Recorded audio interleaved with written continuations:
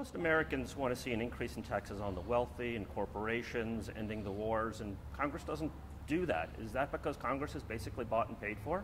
I think the thing that you look at, here's an opportunity that we can do so much, because once the super committee releases its finding and that becomes a bill and it's put on the House floor, there's no amendments to it. It can't be altered or changed when it goes from the House to the Senate.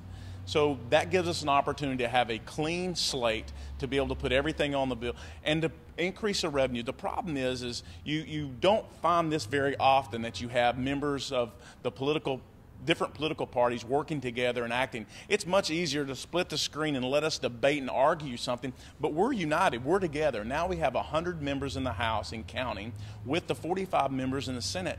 That is the best, most newsworthy thing that we can provide for you under the most difficult situations that we have, and to be able to come up with the cuts that's necessary and the revenues that's necessary to put us on a more sustainable path. Why aren't you united to tax the rich and the corporations and end the wars? Why aren't you united for something that's actually popular rather than pursues moneyed interests? We ought to be looking at everything. Let me Everything needs to be on the table. Let me ask you this. Yesterday, I went to a pharmacy. Thank you. No, seriously.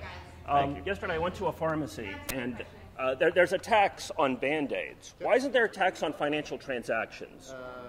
I had to pay a 6% tax on a Band-Aid that people need. Probably a state sales tax, right? No, but why isn't there what's your position on financial transaction tax? What's your position on financial transaction tax? Why can't J.P. Morgan pay a transaction tax on their dealings?